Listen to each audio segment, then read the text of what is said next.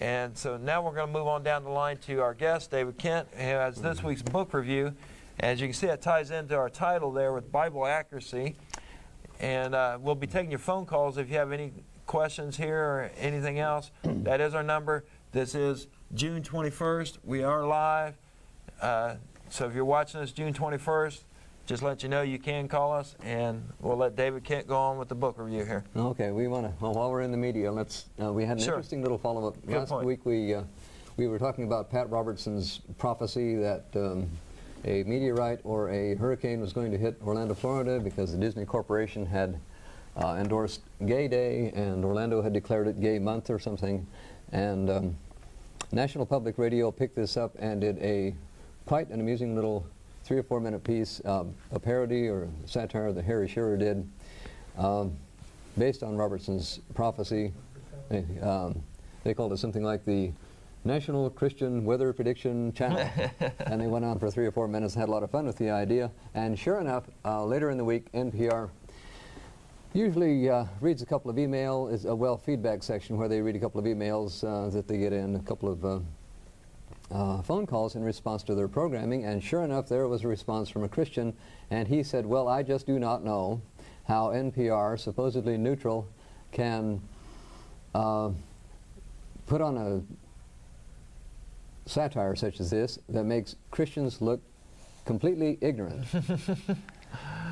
And so I'm thinking to myself, well, let's see, maybe Christians are completely ignorant.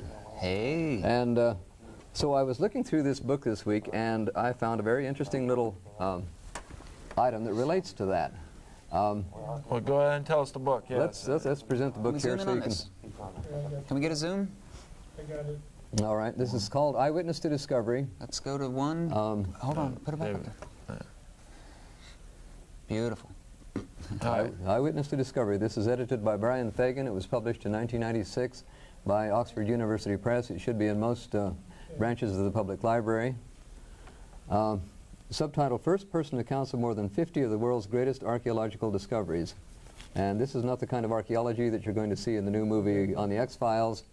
This is the real stuff, and it's very interesting writing.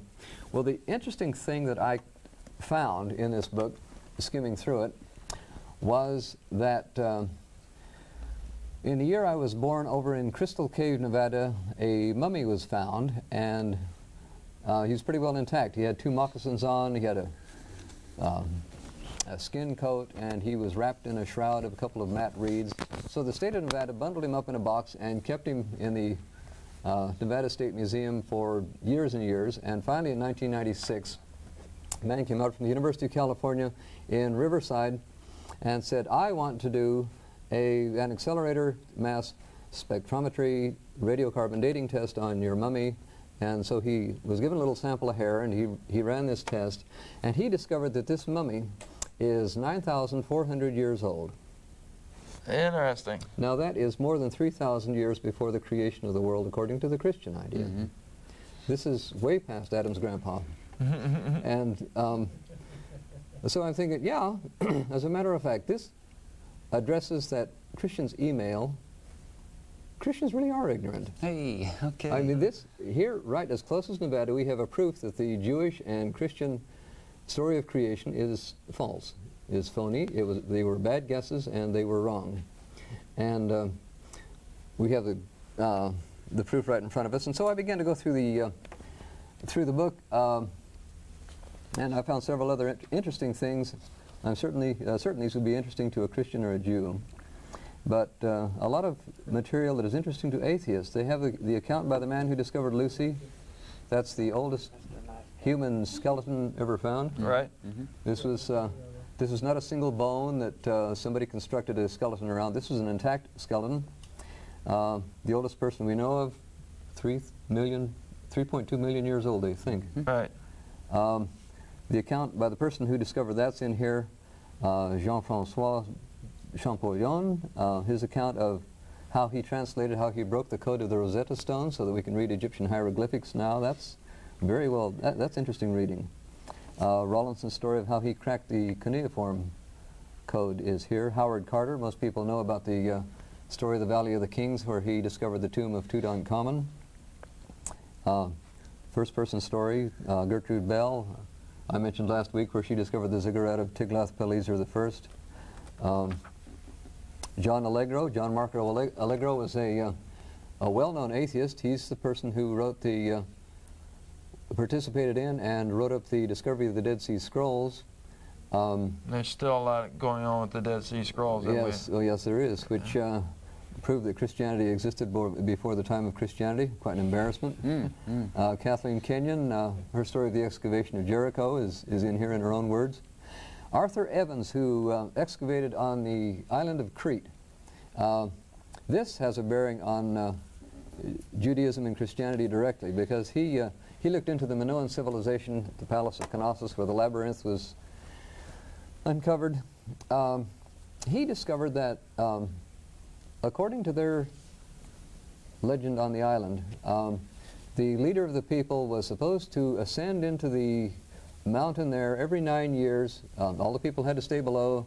He went up to the top, and he got a tablet of commandments from the god of the mountain to govern these people for 9 years. At the end of 9 years, because things changed, he was supposed to go up and get another tablet and come back down and govern them for another 9 years. The interesting thing about this was, this is 1500 BC. This was hundreds of years before anybody came up with the idea of Moses and Mount Sinai, which was old theater. This was copycat. And I think, if I'm not mistaken, in the Old Testament, Moses is called the friend of God. That exact phrase was used to describe King Minos on the island of Crete a couple of hundred years earlier. It's strictly a copycat thing, so that the main set piece of the Old Testament, the business of Moses and the 10 suggestions, and Mount Sinai, was strictly a copycat. And this is important to realize. The book is good for one. For that reason, you'll discover where all the myths and the legends in the Bible came from, what their actual origin is. There's quite a few of them. Yes, there were, and this is one of the major ones. And it's important right now, believe it or not, because right when the ISTA Amendment has been defeated in Congress, and we have people arguing for religious vouchers, more government support of religion, right now legislation has been introduced just this last week, what is being called the 10 Commandments Defense Act.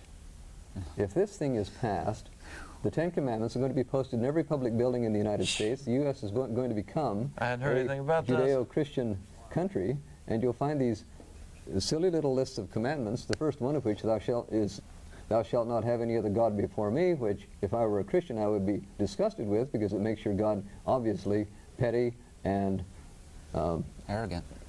You know the whole thing. Well, intolerant. So, you know, the more you discover about the origin of the so-called 10 Commandments, I mean, it wasn't originally Judeo-Christian. Right. It came from another culture. It has nothing to do with Christianity, necessarily. But they'll definitely claim it. And that's one reason I want to commend, you know, American atheists are doing exactly the right thing. They're making a move into becoming more politically active in Washington, D.C., and I think that the leaders of the country need to hear that more and more people are seeing through Christianity. And when politicians see that, government is going to stop supporting Christianity, it's going to stop supporting religion, and that needs to happen. This country can't be turned into a theocracy. 50 years ago, okay, 50 years ago you could actually get away with saying, well, I'm a Christian, and people could say, would not think automatically, ignorant.